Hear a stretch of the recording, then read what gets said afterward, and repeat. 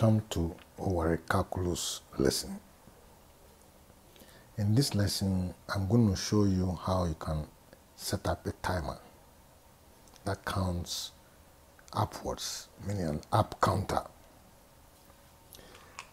And as you know, on the board, you have two numbers you can expose at any time, you can represent at any time. So the board setup is very important to be able to do some of these kinds of operations.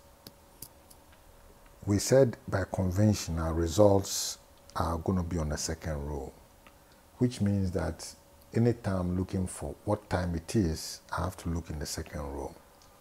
So the board setup to do a timer is to put 1 in the first row, because that's the tick, that's the clock tick, and a 0 to start with in the second row.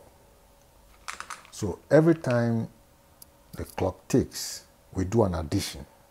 So the first time we do addition is 1.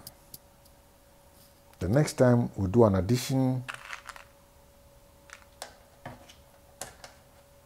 is 2. The next time we do an addition, next time we do an addition,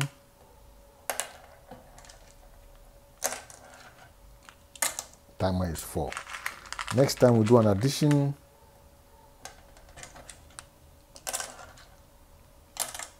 timer is 5. Next time we do an addition,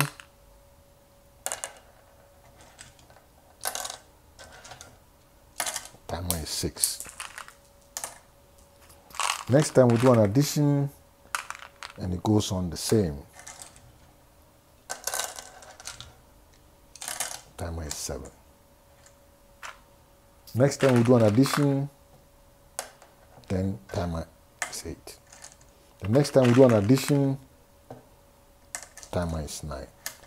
The next time we do an addition is a different story altogether.